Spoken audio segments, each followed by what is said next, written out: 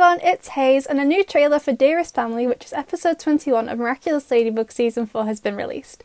It's linked down below for you to go and watch now, and let me tell you now, besties, I am still slightly confused. Okay, so we see again that the family have made whatever this is, not sure of the name of the cake or the pastry or biscuit they made, but they did make it, and Tiki is alerted to the smell. At the same time, Marinette is outside giving the Césaire sisters some cake, and there seems to be a long line at the bakery. However, at some point they obviously take a break and go upstairs to eat, but what they're eating is different to what Marinette gave Alia and her sisters. At that point, Tiki makes an appearance. Oh my god, the little tongue she has is adorable, and Marinette tries to catch her.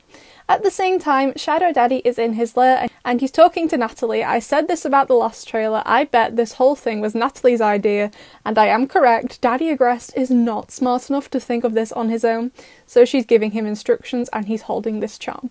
The charm, I think, is definitely Gabriel's. A lot of people are saying it's Mr. Ramier's or Annika's, but I don't think so.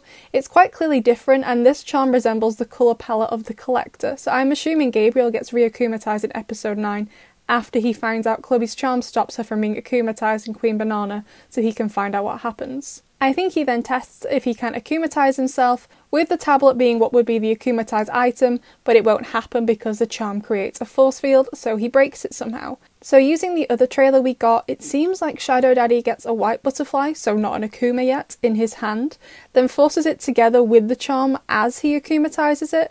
I'm not sure, but I guess that would explain why it's a struggle to keep them together, and as a result the charm does eventually get destroyed. It cuts to Marinette transforming, and then we see her and Cat Noir fighting off her relatives. Honestly, I can't understand how she's feeling in this episode, having to fight 4 family members at the same time. Although, in my opinion, the fight doesn't look that hard, like tricky since there's 4 enemies, but not that hard. I really think the episode will be focused more on Tiki and what she does.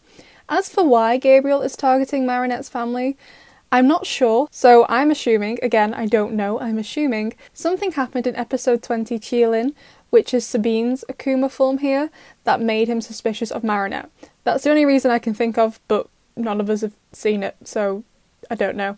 As for how the 4 of them got akumatized, I'm not sure though. I know a lot of people are saying they ate the Akuma in the food, which would stack up since the Césaires ate different food and they are fine, but we've seen no evidence from previous episodes that Akumas can work like this. Perhaps Tiki steals the food and they get angry and get akumatized, which is what sends Tiki crazy. Roland got a charm in episode 19, Simple Man, and I would assume Sabine also gets one in episode 20, but they get akumatized in this episode.